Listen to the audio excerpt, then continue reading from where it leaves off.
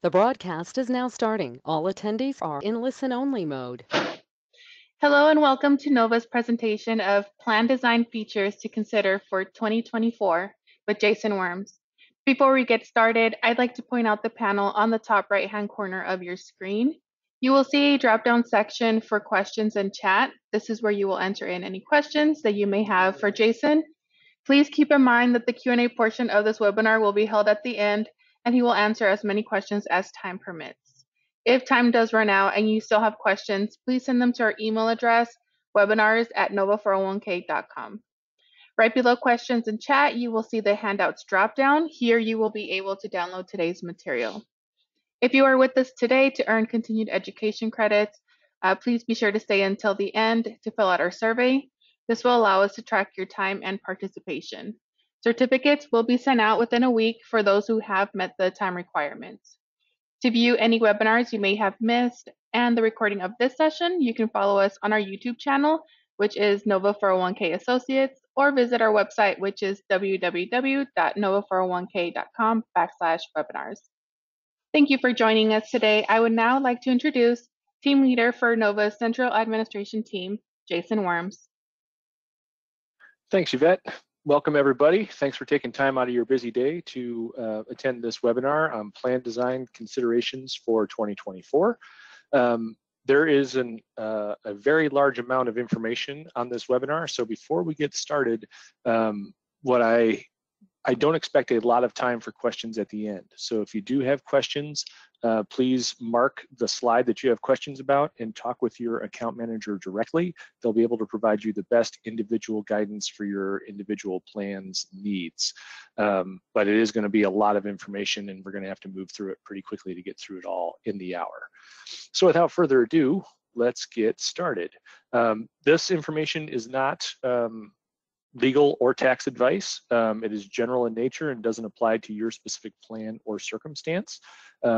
Please talk with your account manager, your tax professional, or an attorney if you have very detailed questions on any of these particular items that we're talking about today.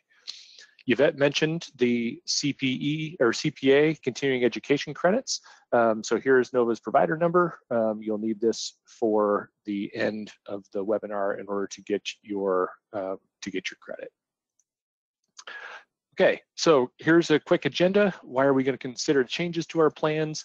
Talking about some limits, going into a bunch of various plan design considerations, some plan amendment requirements, and then a little bit of time at the end for some questions. We're going to be talking about why plans changes can be considered, and then talking about the process and the timing for plan amendments that we're going to be dealing with.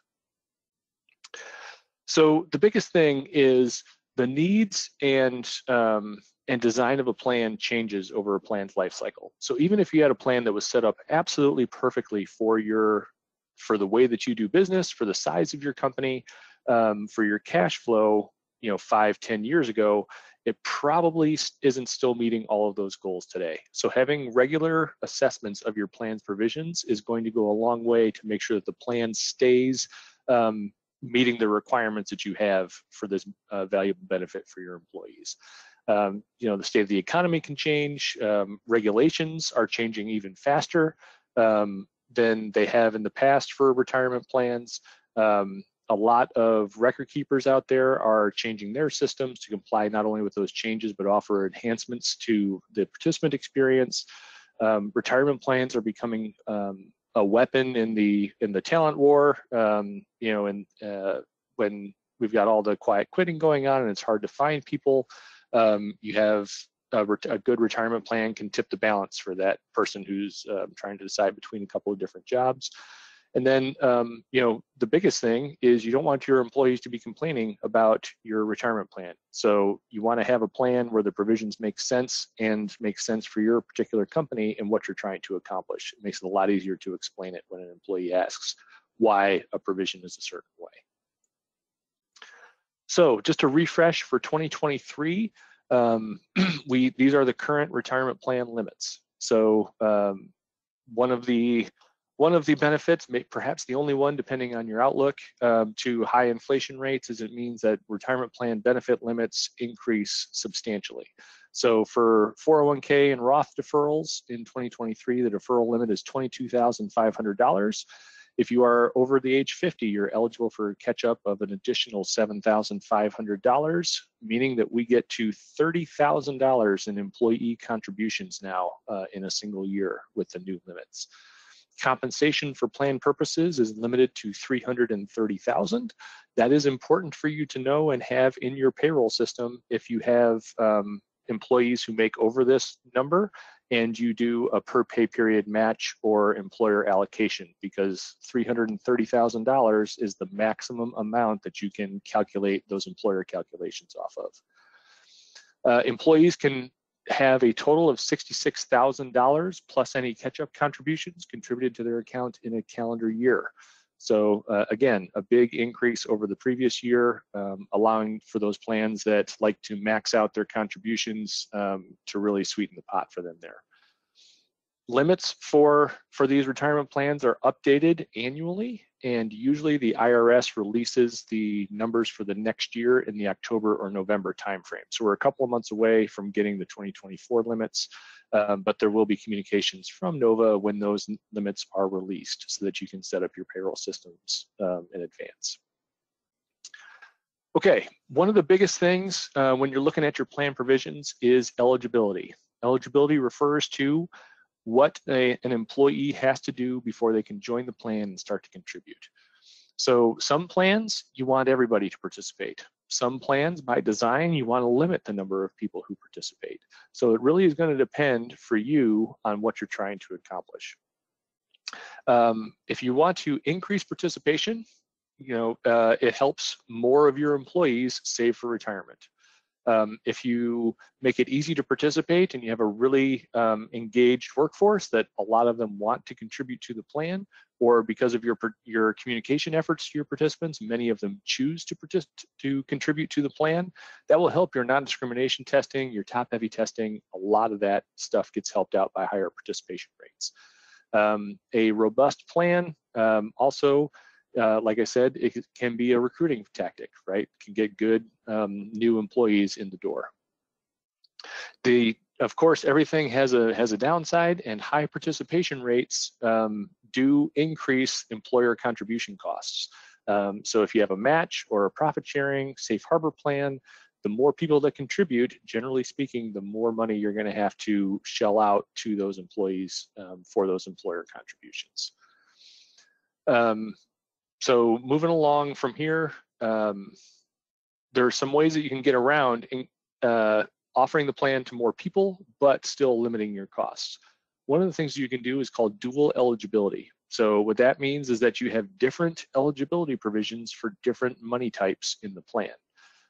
So for example, you can allow employees to contribute their deferrals pretty much upon hire or after 3 months, but you can force people to wait up to a year before they're eligible to receive matching contributions. So if you have a high turnover industry or those types of things, it might make sense for you to hold off on making people eligible for the employer contributions until they have been around for that year requirement. Okay, for those plans that are not a safe harbor plan, so you don't make a safe harbor match or a safe harbor non-elective contribution, you are subject to ADP, ACP non-discrimination testing. And pretty much that is comparing the deferral rates of the highly compensated employees against the deferral rates of the other employees. And the difference between those two groups has to be within certain parameters that are laid out by the IRS, okay? The IRS allows us to do testing in one of two ways. One is to look at the current year deferral rates for both the highly paid group and the non-highly paid group and compare those. The second way is what's called prior year testing, where we look at the prior year's deferral rate for all of the other employees compared to the current year's deferral rate for the highly compensated employees. That has the advantage of allowing the highly compensated employees to know what their limit is to avoid refunds for each year. So if your plan is subject to this ADP testing and you've either failed in the past and gotten refunds, or you just don't want to fail in the first place, this prior year testing option may be something that you'll be interested in. So, so again, if you are not a safe harbor plan, and if you're anywhere close to having refunds as a result of your ADP test, this prior year testing option might be a good one. The same thing applies for the ACP test, but oftentimes we like to keep that one on a current basis because it provides more flexibility if for some reason you have to stop your match for a year. Okay, safe harbor plans. Hopefully you guys know at least a little bit about those. They've been around for over 20 years now, believe it or not. And what it does is it says that if you make a specific type of contribution to all employees who are eligible for the plan, then your highly compensated employees do not have to worry about refunds or having returns from the ADP test, and the plan is automatically considered to meet the top-heavy requirements. So those things are things that are worth getting, and so some companies think is worth the amount of the contribution to make that happen. There are a couple of ways that you can meet the safe harbor requirements. The first one is called a non-elective, and it is very simple because it is 3% of compensation to all eligible participants. It does not matter if they are deferring to the plan or not. Everybody gets it. The thing with safe harbor contributions is you cannot have any allocation requirements on them, which means that you cannot require an employee to be employed on the last day of the plan year. You cannot require a participant to work for at least 1,000 hours in the year. They are eligible for that contribution. And if you make the contribution after somebody terminates, they are still eligible to receive those funds. Okay. Similar to the non-elective, the other option is the safe harbor match. And so what that is it's going to be based on the amount that the participants actually contribute to the plan themselves. So the amount that each individual participant can receive through the match is a little bit higher than it would be for the non-elective, but it requires the participant to put some of their own money up to get there. Usually the match contributions require the participant to put in at least 4% and sometimes 5% of their compensation in order to receive the maximum match amount. But there are various match formulas that can still fall under the safe harbor, including ones that are more lucrative than that. Okay, safe harbor benefits. We talked about this a little bit, but it avoids refunds for the highly compensated employees. It satisfies the top-heavy requirements, and we can use those safe harbor contributions if you're going to make a profit-sharing contribution on top of it to meet some of the other testing requirements known as the minimum gateway. It's a required contribution if you go safe harbor. So if your business takes a downturn, the IRS isn't going to hear it. You're going to be on the hook to make those contributions to the plan. No service hours for the allocation. The contribution is also 100% vested at the time that it is made to the plan. So you cannot apply a vesting schedule to these contributions. They have to be 100% vested from the start. You can elect the safe harbor later in the year, but for the most part, you have to make the decision on whether you're going to be a safe harbor at least 1 month and preferably 2 months before the end of the current year. So if you're looking to go safe harbor for 2024 for your plan, you need to make that decision in early November to get all the gears in motion and all the notices and things out to people. Also, if you're a safe harbor plan, it restricts the types of changes that you can make to the plan in general.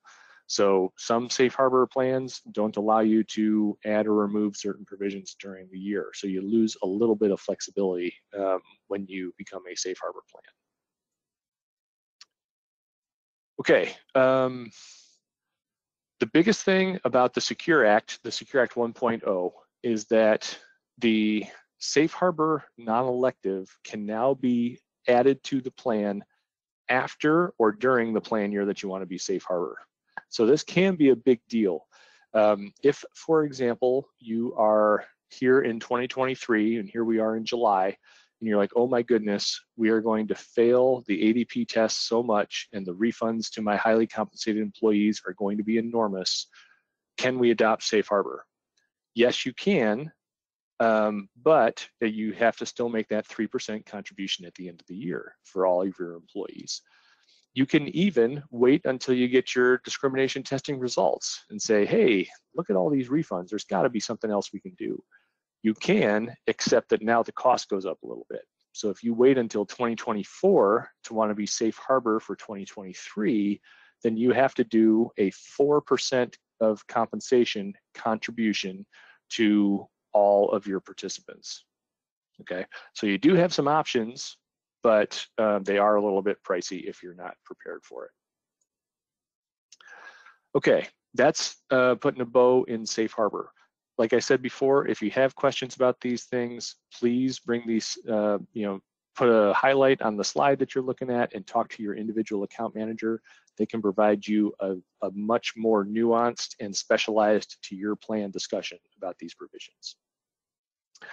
So next up is we're going to be talking about Roth contributions. Roth is a big deal because this is the way that a lot of contributions are going. Congress likes Roth contributions very much because they put more money in their own coffers, and you're going to see a lot of more options with Roth contributions than we've had in the past. So Roth has been around since 2006.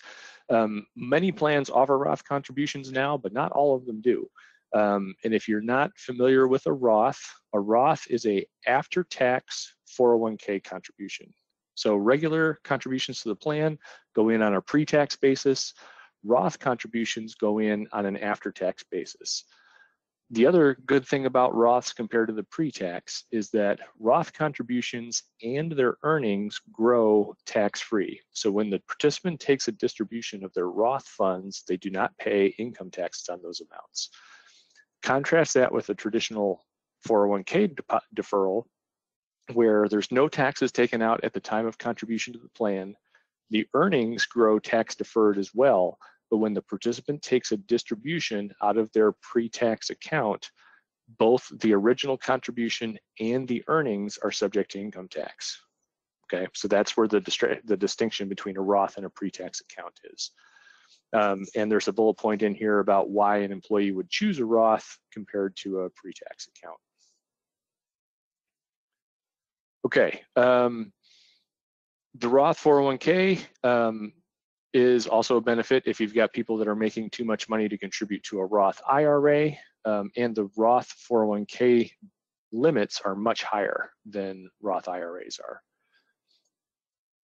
So here's a nice little chart. I'm not going to go through this in complete detail, but this is one of those things that's just nice to have a good little comparison of why someone would choose a Roth or a traditional 401k deferral. Okay, some things to consider when you're dealing with a Roth. Because participants now have two options for their employee contributions, your systems have to be able to accommodate that. Right, so your payroll system has to have an ability to track pre-tax contributions and Roth contributions. Participants have to be able to make the same or different deferral elections for each of those two money types. Roth contributions need to be combined with pre-tax contributions when determining any match amounts. So if it's a new feature to your plan, you're going to want to do some communication and education with your employees. Your financial advisor can be a good resource for that. Your record keeper can also provide some good educational resources if you need them. Okay, another interesting thing about Roth contributions, and again, Congress likes getting paid, and so they like Roth. Roth contributions, you can do conversions of pre-tax traditional 401k dollars into Roth amounts. This has been around for a long time now. But a lot of record keepers are just now being able to accommodate this on their system. And what it does is just says that if you have a pre-tax account, you can convert it to a Roth account.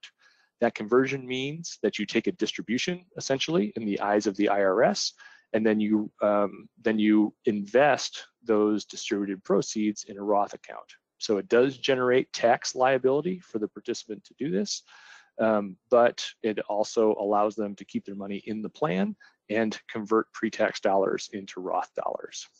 So for the people that really want to do this, this can be a big help to them. It is not used a ton, but there are plans out there that do this a lot and for very good reasons.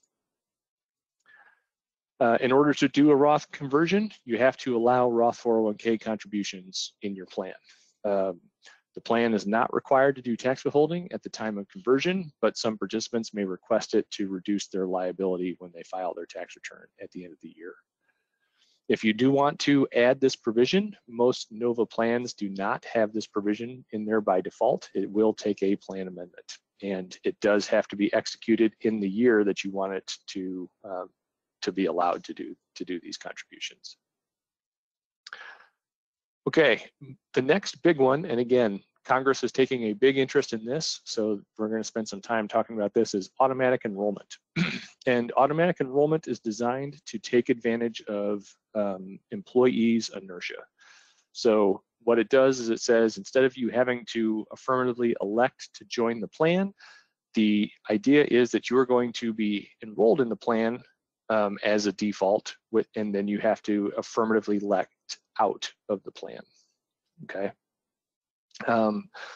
So automatic enrollment from a plan sponsor perspective is a boon because it improves the 401k non-discrimination test results. So that's your ADP and ACP testing, makes it much less likely that you're going to have refunds to your highly compensated employees. Policymakers are making a big push to include automatic enrollment for all plans. Not to foreshadow too heavily, but in the Secure Act 2.0 that just passed, all new plans after a certain date are going to be required to be automatic enrollment. So it is a big deal, and people are going to have to know how to accommodate these provisions.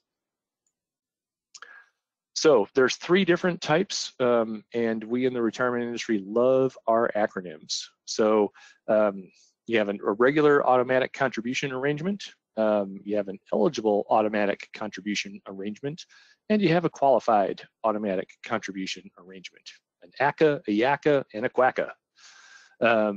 So each layer has a little bit more regulation, a little bit more bells and whistles, but allows you to do more things. So the eligible automatic contribution arrangement increases your ADP ACP refund deadline from 2.5 months to 6 months.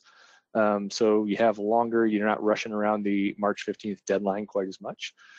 And it allows participants to opt out of their automatic enrollment. So if they decide, hey, actually, I didn't really want to participate in this at all, then they can take a distribution out of the amount that's already been put into the plan. The qualified automatic enrollment or automatic contribution arrangement is a new-ish type of safe harbor. So it's a match that goes along with it. It can be a non-elective contribution also. It has a few more bells and whistles than your typical safe harbor contributions do, and that is a result of the additional administrative requirements that a automatic enrollment plan has. So the biggest benefit for automatic enrollment is increased participation. So whether your goal is that all of your participants are contributing towards their own retirement, or you just want to pass your compliance testing, that automatic enrollment will work for you. Just like anything that increases participation in your plan, if you have a match contribution, it's going to increase your cost on the matches. The biggest thing for automatic enrollment is it requires a lot of coordination, because as soon as somebody is eligible, you got to start withholding money from their paycheck. So your payroll system, your record keeper, and your HR system all have to be on point and know what's happening and how to communicate with each other and with the new participants around what's going to happen with their plan. A add-on feature to automatic enrollment is automatic escalation. So you can set an automatic enrollment rate at, say, 5% of compensation, and then you can add in an automatic escalation feature that just says, every year, unless the participant changes it themselves, we're going to increase their deferral rate from 5% to 6%. And we're going to add on 1 percentage point every year until we hit some arbitrary number. It could be 10%, 15, 20, it could be 99% for all I care. But you can set it up so that you can automatically increase participants' deferral rates. So this is, again, useful because if you're interested in your participants contributing to their own retirement and making good strides for that, increasing their deferral rates is going to help them. Also, it does continue to help with your non-discrimination testing for compliance purposes. As you might expect, keeping track of the automatic enrollment rate for your participants and which ones need to be increased versus not takes some administrative effort, right? Again, and it's communicating with your payroll service, with your record keeper, and your HR and the participants to make sure that everybody is in sync and making the changes as they need to. Okay, probably the most used feature in any retirement plan is loans, hardships, and termination distributions. So there are a lot of options and more coming every year for participants to access their funds in the retirement plan. And being able to talk to participants about this and understanding what their options are and what options make sense for you and your plan are going to be very important. So the first thing is a participant loan. And it's just what it sounds like. The participant takes a loan out of the plan, and the collateral for that loan is their account balance in the plan.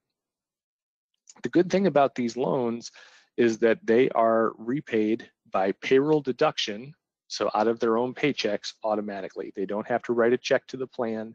It's just taken straight out of their paycheck. So the repayment rate is very high, delinquency rate is very low. The loan must be repaid, and the maximum period for a loan, unless you're buying a home with it, is 5 years. Loans have to have a reasonable interest rate. Usually reasonable is defined as the prime interest rate plus 2 percentage points, because that is pretty close to what's commercially available if they were to go into a bank and ask for a loan.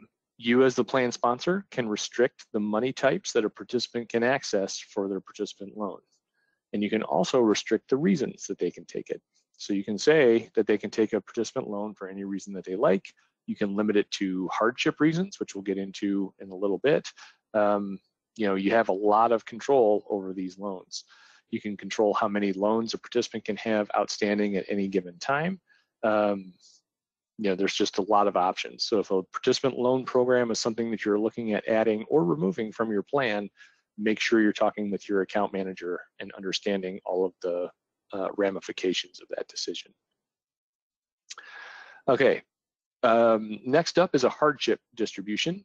And a hardship is different than a loan because this is an actual distribution that the participant does not have to pay back to their account in the plan. It is a taxable distribution, so when they do take this withdrawal, it will be included in their income for the year that they took the distribution, and they will have to pay taxes on it. They also have to provide proof of the amount of their financial need, and they cannot take a distribution of more than what proof they can provide, okay? The other thing about a hardship is that it can't be a reimbursement. So they can't come to you with a receipt for medical services that they have already paid. It has to be something, it has to be a bill that hasn't been paid yet that these funds are going towards. It cannot be a reimbursement. Hardship distributions are allowed for certain reasons. This slide here lists the 6 reasons that are currently allowed for a participant to take a hardship withdrawal. I'm not going to go through each of these, but again, if you're concerned about any of these or you have questions about them, please communicate with your account manager so that we can get through that. Okay, loans and hardships are subject to per participant fees, usually by the record keeper. Nova charges some fees for some of these as well, so you got to be aware of that. Usually the fee is paid by the participant, but some plan sponsors do choose to pay those costs for the participants. It is additional administrative work to have these benefits available in the plan. Your payroll system has to be set up to do loan payment withholding, and if you have multiple loans, to handle that. You have to have a system to collect the hardship backup for the amount that's being requested and for the approvals.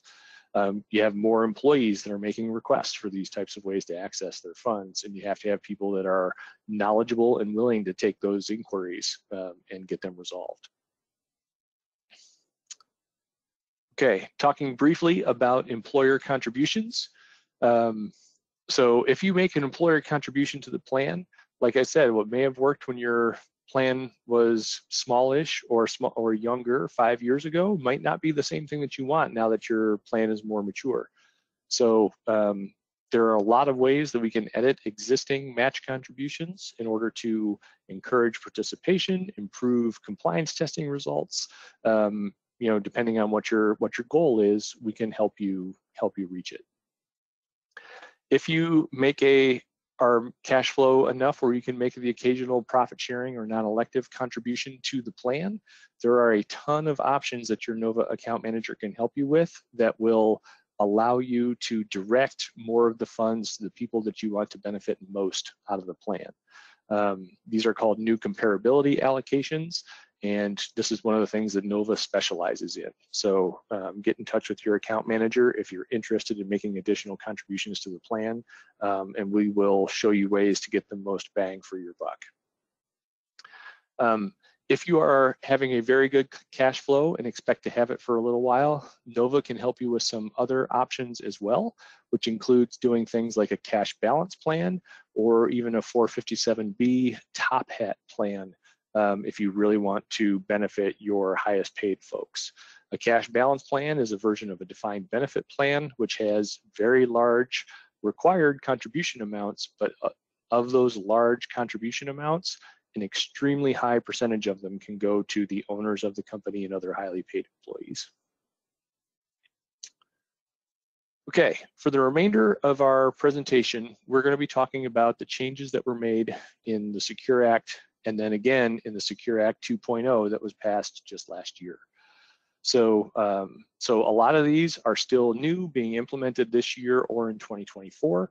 But it is worthwhile for you to know about them and talk to your account manager about the various things that you can add to your plan. So one of the first ones from the Secure Act 1.0 is what's called as a qualified birth or adoption distribution, QBAD for short, or a baby distribution, depending on how you like to shorten things. This one is an optional plan provision. So if you want to allow this, you'd have to amend your plan to do so.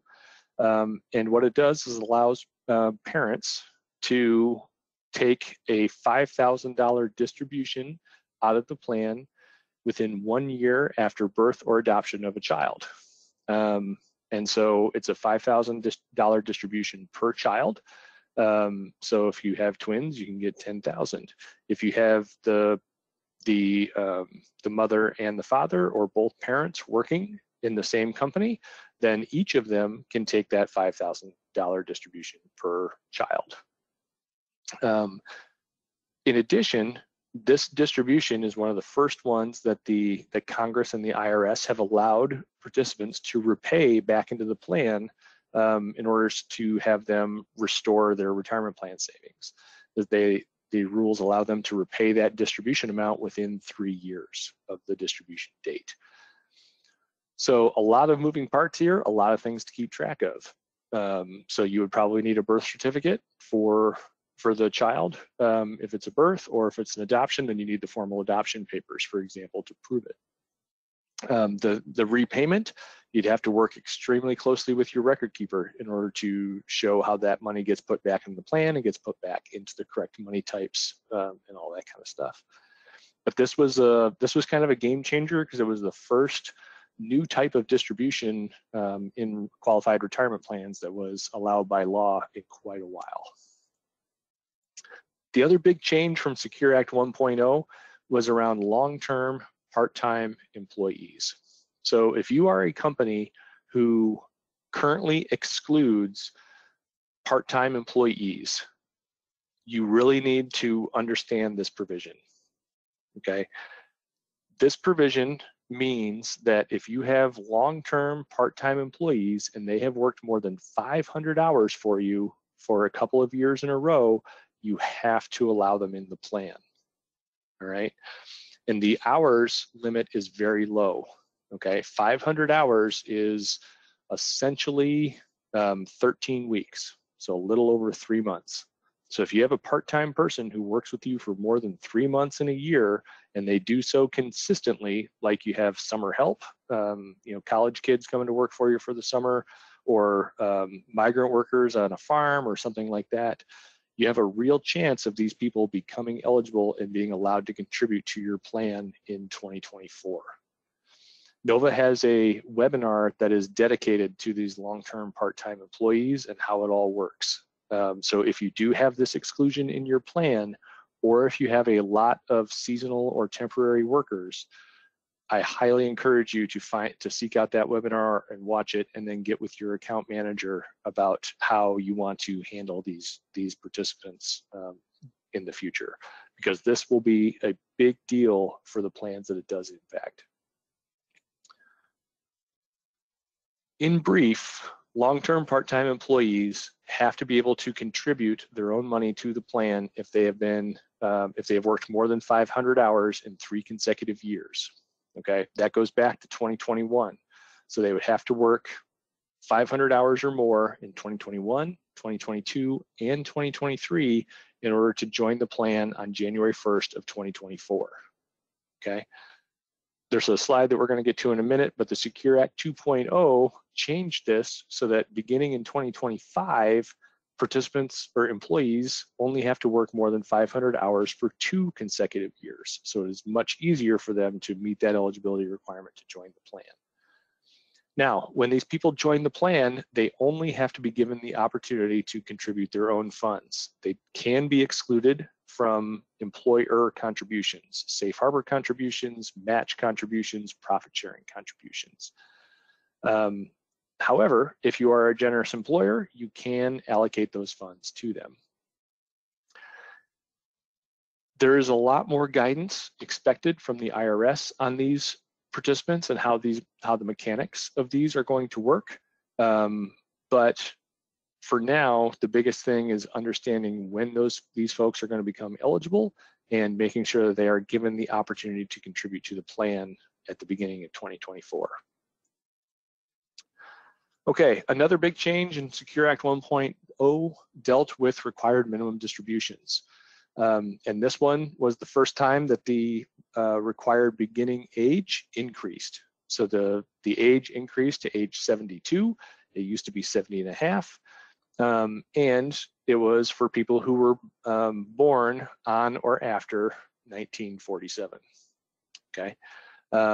So pretty much the only rule change was the age, and all the other rules still applied. So non-owner employees can still choose to defer their required minimum distributions until they have terminated employment.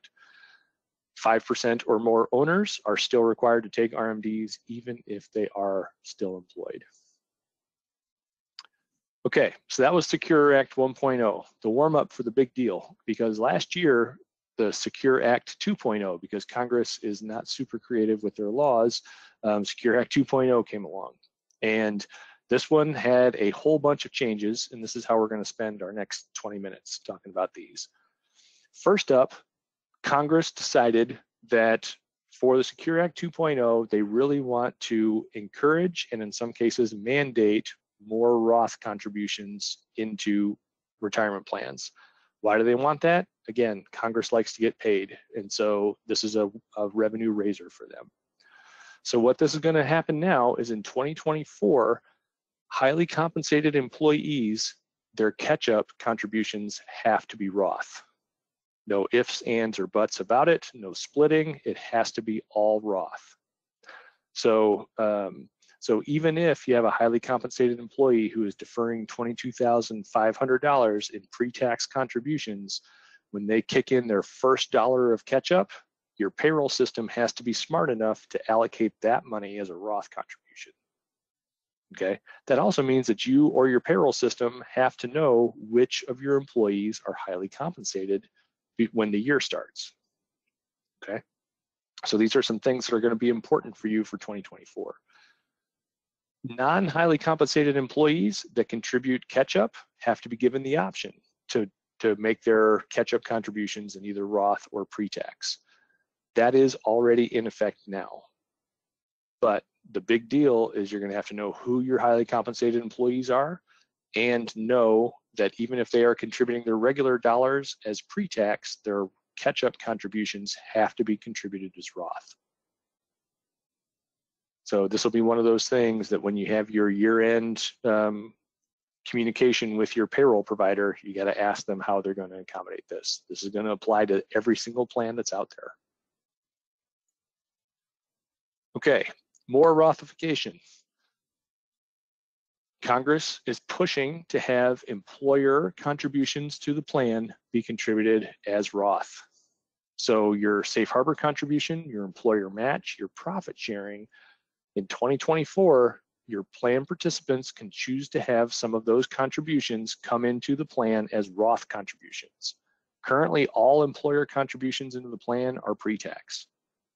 So there's going to be a lot more guidance coming from the IRS on this, but as early as 2024, when you make your first contribution, employer contribution for the 2024 plan year, participants have to be given the option to have some of that money be deposited as Roth. Okay. The guidance from the IRS so far does not mention anything about what taxation looks like on their paychecks or how the mechanics of that are going to work. As far as I know, record keepers are working feverishly to set up Roth versions of their pre-tax employer money types. But there's still a lot of work that's going to happen between now and January 1st. Another thing that was in Secure Act 2.0 with not a whole lot of detail provided was a student loan match program. Maybe you heard some of this with the with Abbott Labs, where they were making essentially a employer non-elective contribution when participants chose to pay their student loans through payroll deduction. So that was kind of the impetus for this type of program to be allowed on a, pretty much coast to coast basis. But again, there's not a lot of guidance on what the mechanics of this are going to look like. So if you have a lot of participants who have student loans, so maybe you hire a lot of recent college graduates, this is going to be something that you're going to want to watch closely. As more guidance is provided, NOVA will provide more webinars and trainings and things like that on how to implement these provisions. Okay, another big feature of Secure Act 2.0 is Congress is adding several different ways for participants to access their retirement funds prior to termination of employment, and putting a lot of somewhat unusual restrictions on them. So you'll see by the time we get through these, there are a lot of new ways for people to access their funds and a lot of kind of interesting rules that are going to be allowed next year. The first of these is what's called an emergency savings contribution. This is a Roth contribution that a participant can choose to make. It counts as a regular deferral for the deferral limit and for matching purposes. However, this one has a total balance limit of $2,500. And the idea here is that the participant is allowed to put a little something away that they can access if they have a problem, right? How many times have we read articles or stories about the average American has less than $400 in emergency savings, right? So this type of account was designed specifically to help with that particular issue. This $2,500 balance limit, this little segregated account, distributions are allowed from it at any time. The one that's going to be interesting to implement is that no distribution fees can be charged to the participant on the first 4 withdrawals from this account. So Whether the balance stays at $2,500 or goes lower, there has to be some mechanism for the record keeper or for you as the plan sponsor to know if the participant has taken more than 4 withdrawals from this account or not. And once they have, then they're eligible for distribution fees. Up until then, there are no distribution fees allowed to be assessed to the participant's account. So just like with all of these, we're expecting more guidance from the IRS, but this is going to be a thing that is available on January 1st, 2024. Another thing that's come up is the natural disaster distribution. So this one also is effective for January 1st, 2024. Participants can take up to $22,000 out of their account per disaster. So if they are unfortunate enough to be in a federally declared disaster area twice in 1 year, they can take out $44,000. Okay, and then hopefully they move someplace that's a little less dangerous. These distributions can be repaid within 3 years.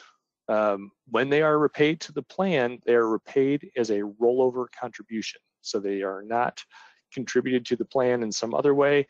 When they get deposited back into the plan, they go in as a rollover contribution. Participants can take the income tax consequences of this distribution and spread it out over 3 years. For those of you who were sponsoring plans during the pandemic, this would sound familiar as one of those CARES Act distribution options where they were allowed to spread their income tax consequences of their distribution over multiple tax years. This distribution is exempt from the 10% early withdrawal penalty. So Congress has decided that if you are taking a distribution out of your retirement plan to deal with a natural disaster that has impacted you, that you should not be penalized for accessing your retirement funds early.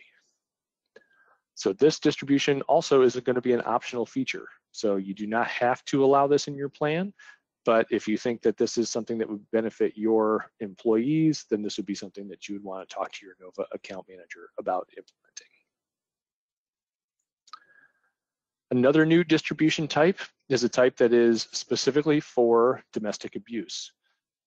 This one, a participant can take a distribution within 1 year of a abusive act. And the rules on this are pretty vague. It is a very difficult thing to put a pin on as far as what constitutes abuse and what doesn't. Because of that, the plan sponsor, you as the plan sponsor, can rely on the participant's certification of a domestic abuse event. You do not need to request documentation. You don't need to get photos of bruises, for example, or recordings of harsh language. You can just rely on the participant saying that this is a thing that happened. The distribution amount is a little bit smaller. It is limited to the lesser of $10,000 or 50% of the participant's account balance. Essentially, this distribution is to allow a participant to get out of an abusive situation, but not enough for them to, like, that's the only thing that they do. The distribution can be repaid for up to 3 years after the withdrawal date. So we've seen that as kind of a theme on some of these Secure Act 2.0 changes. And this is another thing like that. This distribution is also exempt from the 10% early withdrawal penalty if the participant is less than the age of 59 and a half.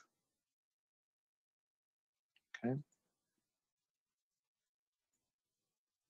And then another distribution option is the emergency personal expense distribution option.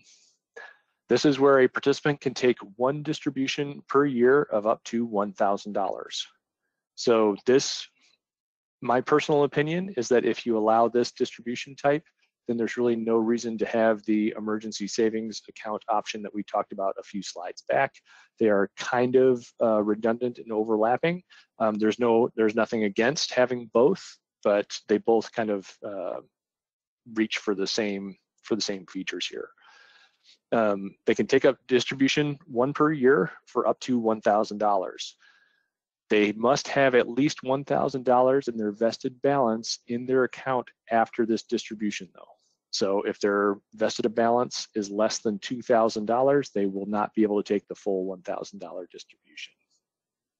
Okay. If they take this $1,000 distribution They cannot take another one of these emergency personal expense distributions for 3 years or until their original distribution amount is contributed back into the plan. So they don't have a special way to repay their distribution, but they can continue to make 401k deferrals or Roth deferrals that would cover the amount that they had distributed from their plan with the original distribution. They can also repay the original distribution amount up to 3 years after withdrawal. My personal opinion is that most employees will just won't make the repayment to the plan. They will just continue to defer to the plan, and that will be how they restore their funds and become eligible for another distribution amount. All right, another distribution option is what's called a qualified long-term care distribution. So for this one, a participant can take the lesser of $2,500 or 10% of their vested account balance. This distribution is used to pay for certified, not good spelling there, certified long-term care insurance for the employee's spouse, or another immediate family member. So very specific for what this can be used for. There's no guidance yet on whether you as the plan sponsor will have to collect evidence that that's what this money is for. This distribution is also exempt from the 10% early withdrawal penalty if the participant is not yet age 59 and a half. So there will be a little bit more guidance coming on this one. And at this point, there is no mechanism that allows repayment to the plan of this distribution amount. Okay, so that takes us out of the new distribution options, but the Secure Act 2.0 also made some changes to required minimum distributions. So we talked about how the Secure Act 1.0 increased the required minimum distribution beginning date from the age of 70 and a half to age 72. The ages are increasing again. So if you were born before 1960, now the RMD age will be 73, effective in 2024. If you were born after 1959, your required minimum distribution beginning age becomes 75.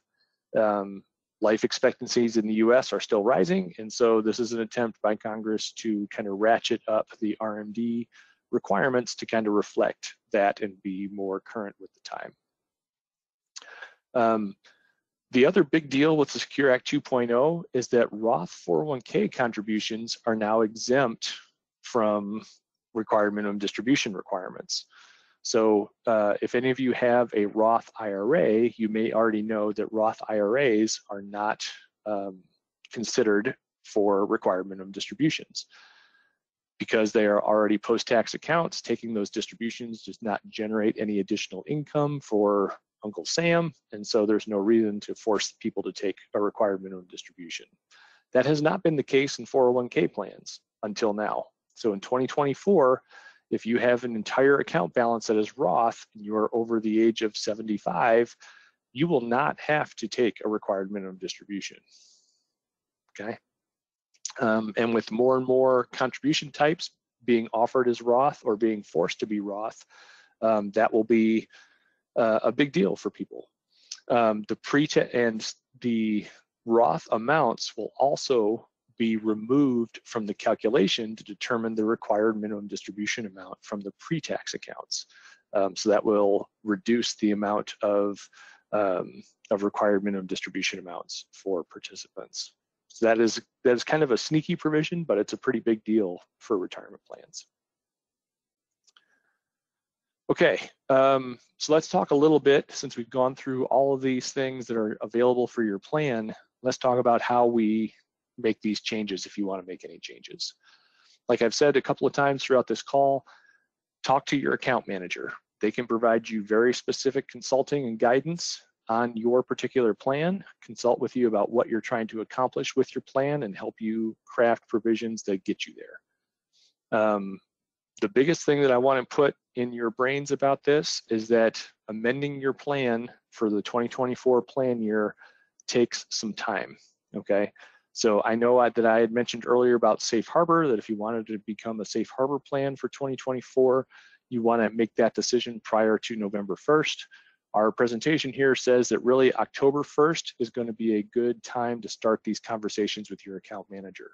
Because a lot of times when you come to somebody with a change request, they're going to want to talk to you about it and make sure that it's exactly what you want and that all the downstream ramifications are decided upon. The other reason why we say to do these so early is because a lot of these changes are going to require notification for your employees. And that notification is going to have to happen prior to the end of the calendar year. And so you want to set yourself up with enough time to get those notices generated and to get them sent out to your employees. All right, I mentioned earlier that we have additional webinars specifically about the long-term part-time employees, but also many other webinars on many other topics. And so this is the website that you want to go to see our webinar selection, including our recorded webinars if you missed one that has information that you will find useful for your plan. For those of you that are here for the CPA credit, the evaluation form is going to be sent via email about an hour after this webinar, and you have to return the evaluation form to receive your certification. Okay, so make sure that you do that, please. Yvette will probably recap that one more time when we wrap up. So here's my contact information in case you have questions. I'm happy to help you any way that I can, but I do encourage you to work directly with your account manager here at Nova if you do have questions about any of these things, because like I said, they know your plan already and will be in a great place to help you get the outcome that you're looking for. We have had a couple of questions get submitted so far today, and we've got a few minutes left. So I am going to go through those. So bear with me just a second here as I get to them. Okay, first question. All right, Yvette already answered it, but the question was, will I be able to get CE credit for ASPA with this webinar? And the answer to that is yes, this webinar is eligible for IRPA, ASPA, and Texas CPA. And then we had another question, as far as the Roth in-plan conversions go, what are the tax implications for that for any given year overall? And are there any more favorable years to do that than other years? Or is it same across the board timeframe wise? So this is a good question, and this is not a question that you're going to be able to answer proactively in advance. So the participant chooses the Roth conversion, and when the Roth conversion happens, that is going to be the year that the income tax hit happens to the participant. So generally speaking, a participant's going to want to do that in a year where their income is either already high and they're already paying a boatload of taxes anyway, so they don't feel like it's going to move the needle that much, or they may want to do it in a year where their tax rate is really low, and so this additional income will not necessarily crush their marginal tax rate, but it will bump them into a tax rate that they're still reasonable with. But the tax hit is going to be a very big consideration for Roth conversions. Participants can choose to have tax withholding done at the time of a Roth conversion to kind of take some of the bite out of that tax liability, but it is not required. And if they choose to not withhold anything, then they got to be ready for that big income tax hit when they file their taxes at the end of the year. So I hope that answered the question. If it didn't, please post again and we'll keep talking about it. Okay, next question is, how does the domestic abuse distribution work in conjunction with a quadro? Would a domestic abuse distribution be available to be taken by the abused from a spouse's retirement plan prior or even concurrent with a quadro? That's a good question. Generally speaking, maybe not generally. I guess when I have thought about these domestic abuse distributions would be prior to a separation or a divorce, but I guess that's not a requirement. So generally speaking, a quadro and a divorce process takes a very long time, right? So if a And generally speaking, during a quadro process, distributions are put on hold for either participant's account that's separating from their marriage. And I would imagine that in a domestic abuse distribution situation, a record keeper would be willing to waive the distribution hold to allow the distribution of that domestic abuse thing. Now, all of that is speculation. The IRS has not provided any guidance on that particular fact pattern. But again, assuming that they're reasonable people, that is the way that I would read that as going. So that's it for me. Thank you very much for your questions and your time today. We are right at 2 o'clock. So have a great rest of your Thursday, and thank you for spending time with me this afternoon. Awesome. Thank you, Jason. Again, just a reminder for everybody to fill out the pop-up survey at the end of this webinar so we can track your time and participation if you are needing a certificate. If you do have any questions, you can go ahead and reach out to Jason, or you can email us at webinars@nova401k.com. To view this webinar or any of the recordings that you may have missed, you can follow us on our YouTube channel, which is Nova 401k Associates, or you could visit our website, which is www.nova401k.com/webinars. Thank you again, Jason, for your time today, and thanks to everybody for joining. We hope you enjoy the rest of your day. Bye.